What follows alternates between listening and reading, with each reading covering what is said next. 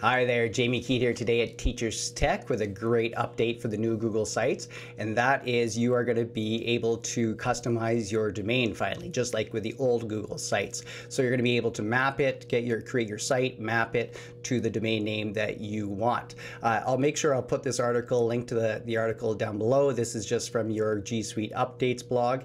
I'm going to show you kind of what it looks like here.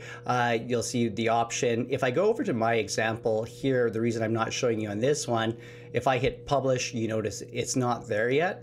The reason being, if I kind of scroll over down to the bottom, you can see that it's being rolled out gradual over the next 15 days, and it's also going to be available to all G Suite edition.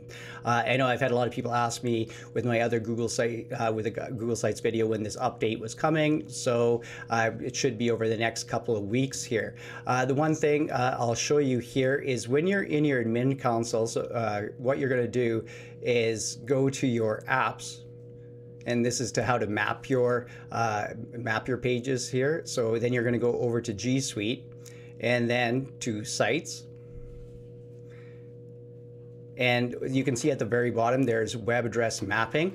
When you click on that, I have some old ones from the old Google Sites. So if I click on, here's when I was teaching grade 5 a couple of years ago, this was using the old Google Sites, and you can see I had my mr.keat.ca because I used a subdomain in front of my domain. So you'll be able to do that with the new Google Sites. So what you're going to be able to do is just add a new web address, and here is where you put the name of the site that you just created in new Google Sites, and then you'll put your subdomain in the front. But remember, you have to make sure you change your CNAME things naming correctly in order for it to show up, and it might take 24 hours for it to show up after you do that. So that's a great update for the new Google Sites. I'll come out with a new video featuring kind of with the whole walkthrough, the whole tutorial process of setting it up when I'm able to.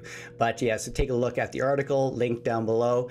Thanks for watching today. Make sure you share this because I know there's going to be some other people excited about this update. Talk to you later.